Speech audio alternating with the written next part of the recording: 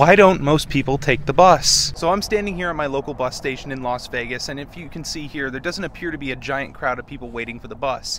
But there also doesn't seem to be a whole lot of amenities. I mean, I have just a sign there. There's no shade from the sun, and if you know anything about Las Vegas, it gets incredibly hot here. Another major issue we have with a lot of our bus lines in the US is frequency. You see, that bus station has a frequency of buses about every half hour, which isn't great if you're waiting in 105-degree heat in Las Vegas, but some bus lines have even worse frequency, such as hourly, or just relying on just a few round trips a day. And lastly, it's priority. A lot of buses don't have dedicated right-of-way to avoid traffic. They don't have their own bus lanes, and a lot of them also lack signal priority, which would allow them to avoid red lights by changing the light to green right before they're about to go through them.